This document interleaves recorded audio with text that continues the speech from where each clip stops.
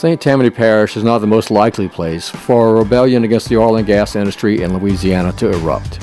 Situated across Lake Pontchartrain from New Orleans, over the past 50 years, St. Tammany has transformed from a rural parish with a small population to a bedroom community for the Crescent City, and now into a fast-growing community that charts its own course.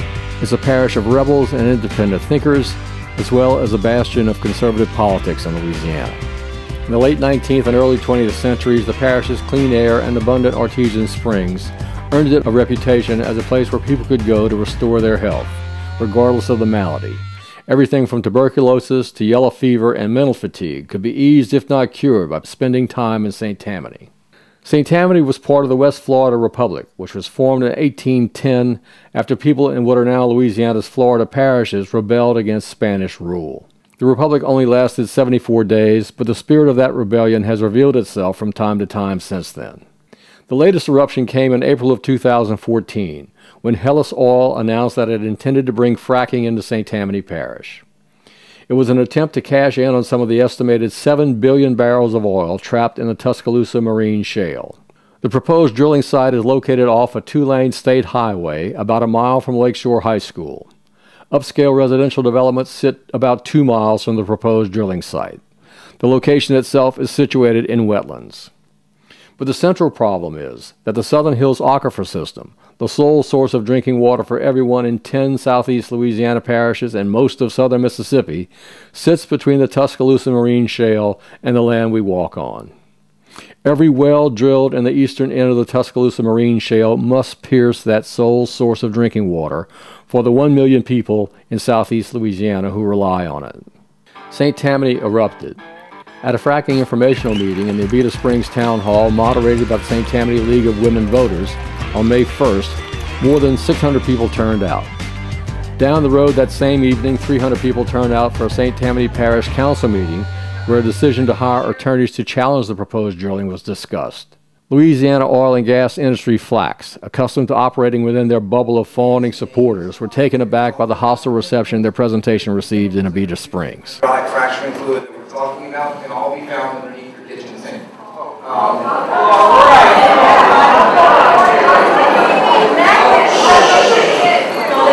Okay, quiet, please. All right, let's let them answer questions. Okay, yeah, okay. Thank you.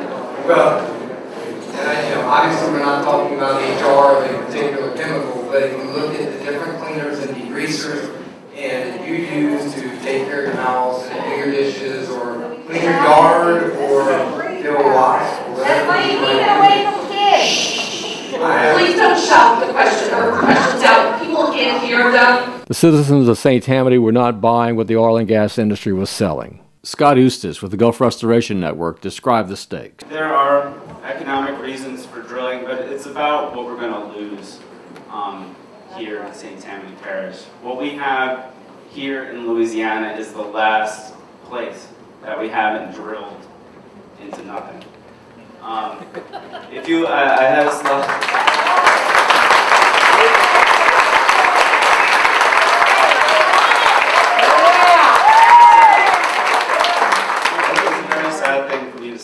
I'm from New Orleans. I'm not from St. Tammany Parish. I'm born and raised down there, and family in the oil and gas industry. And we watched it go. We watched ourselves become more vulnerable. We watched the environments we used to fish in just disappear. And now we come to St. Tammany Parish when we go fishing. When we went to swim in rivers. This is the parish that there's very little of that left across Louisiana. This is a map of all of the history of wells across Louisiana. And you can see where the gaps are. This is Patrick's data for DNR. You can see where we haven't drilled it. St. Tammany residents expected state and local government to represent them. They certainly intended to make their feelings heard.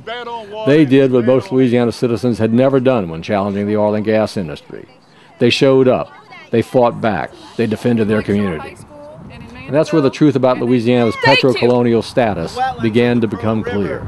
On June 17th in Baton Rouge, a few dozen St. Tammany residents showed up at a joint U.S. Army Corps of Engineers and Louisiana Department of Natural Resources hearing on the wetlands permit Helis will need to drill. The spokesperson for Louisiana DNR told reporters afterwards that it was, quote, very unusual for any public participation in such a hearing. St. Tammany Parish residents had just intruded on the cozy relationship that exists between the oil and gas industry and the Department of Natural Resources, the state government entity that is supposed to regulate the industry. It's more than just cozy, it's corrupt. For years in Louisiana, the oil and gas industry has had veto power over the appointment of secretaries of the Department of Natural Resources in a tacit agreement with governors regardless of their political party.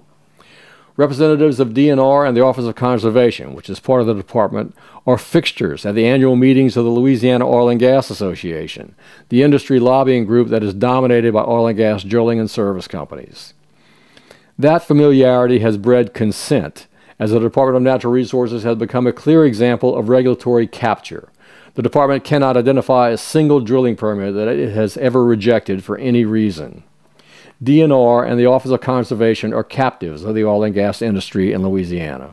The town of Abita Springs and the local government watchdog groups Concerned Citizens of St. Tammany jointly requested that DNR and the Office of Conservation hold a public hearing in St. Tammany Parish on the Helis drilling permit. This public meddling into the DNR oil and gas industry circle of friends did not sit well with Helis, and it showed at the November 12th hearing on the drilling permit. The hearing was held at Lakeshore High School in Mandeville, just over a mile from the proposed Helis drilling site. About 700 people showed up for that meeting. Helis and their attorney decided to make the public pay for causing them a delay. The meeting began at 5 p.m. Helis and their consultants took most of the first 3 hours making their case for the permit to the DNR staff that ran the meeting. When attorneys for Tulane's environmental law clinic asked that Helis be allowed to submit the reports and presentations of their witnesses in writing, the Helis attorney cited a state rule that Helis was entitled and required to address all aspects of the permit request. Rule 14 says the applicant shall first present the entire geological, engineering, and other bases of report. So, if you want to follow what's done in hearing, all of our experts testify before anybody is called. I object to that. You said earlier this is I know you did. I'm just saying we're going to follow it. It was a public hearing version of going into the four-corner stall in basketball. By the time the attorneys for Tulane called their one witness, it was almost 9 p.m. before citizens of St. Tammany got a chance to speak. About 150 people had signed up to deliver up to 5 minutes of public comment. About half of the crowd had left by the time the public comment section opened. It was a Wednesday night. People had worked the next day. But the people of St. Tammany were determined to have their say. Business people, former oil and gas defense attorneys, farmers, retirees, mechanics, mothers, students, artists, mathematicians held their ground and let DNR know that fracking is not right for St. Tammany Parish. Myself, my firm, Adams & Reese, and of course, very fine firm, Driscoll and Lewis, has made a very good living working for the oil companies. We made that living defending the oil companies when they had accidents. And despite the best efforts of all these companies, despite their good intentions and their good safety programs and environmental programs, I had hundreds of cases that I defended them each and every year. To listen to these experts, state experts, talk about this is a very safe thing, defies what you and I know. We have a chance to show the world right now, all of us, that we have all done our work, and that say we can first do something. Why don't we show everybody we can first in respecting its citizens' rights? That oil is not really as good for Louisiana as Louisiana is for oil. I do not feel that the benefits of this entire project even come close to the risk that puts every member of this school, my school, at. I have a PhD in mathematics from the University of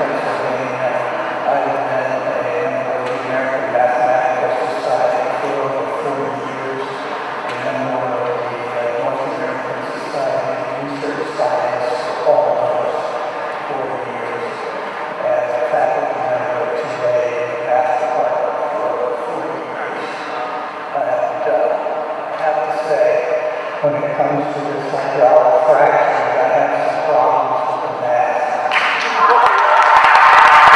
Much is what we say way in your decision-making process.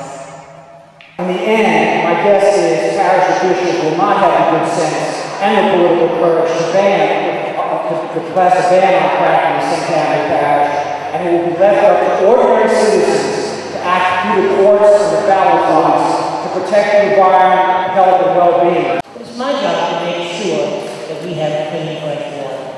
Anything that has to do with the jeopardy of that is a big concern to me.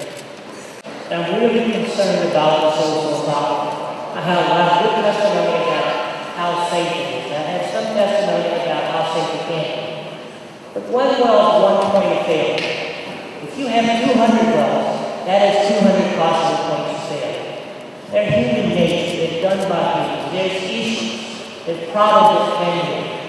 If it's just for 1 minute, wouldn't think of money to solve that much and think of what's really valuable in this world, you'd realize you should leave St. Tammany Parish alone. We have been exposing the citizens of our parish to dangers unlike any known before in the history of St. Tammany. Everybody in St. Tammany is very familiar with what happens on I-12 on a regular basis. The I-12 corridor is known for accidents, rain closures, events, everything. Now, should that happen during the fracking of the well, that means that those 18 wheelers, which max out about 80,000 pounds apiece, those 2,000 to 3,018 wheelers now can't get on the interstate. And if you'll notice, the only way they go east and west is to progress on Highway 10A, go down Highway 59, which is a 2-lane road, barely 16 feet wide, progress through Old Main on 4th Avenue. I presented electronic files tonight that contain the signatures of over 1,000 people who signed an online petition organized by the National Organization Environmental Action. I have also included a copy of a television ad that the local League of Women Voters of St. Tammany released last week.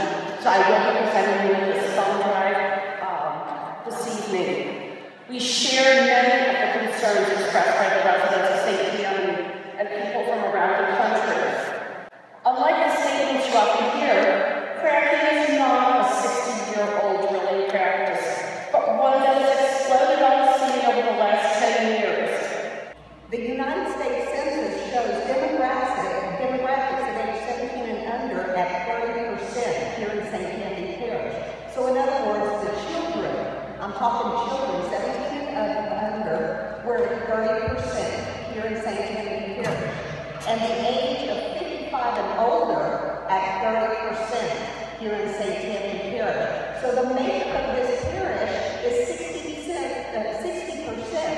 of our most vulnerable population, the population of our children and the population of our elderly adults. I'm also opposed because of the existing zoning that does not allow this industrial use. And I was a part of that process that Bill and I was talking about where for years, hundreds of people in this parish spent thousands of hours to further craft the reversion community in spring, which first the process of zoning, and then many more years in Congress to get that zoning in place. So I'm asking the Department of Natural Resources to deny the permit and not only uphold the Louisiana Constitution, but to also help protect the beautiful piece of Louisiana that we have not fracked and that we have not messed up. As the DNR, you guys are charged with protecting our state's natural resources. So please do not overlook the most powerful resource that we have, which is our children.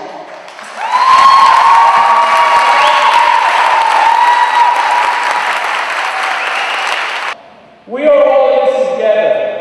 This is our home, this is our future, and their future. Let us send a strong message to state government and Helis Oil that we as citizens will defend our community, protect the quality of life for these high school students, our children, and our grandchildren.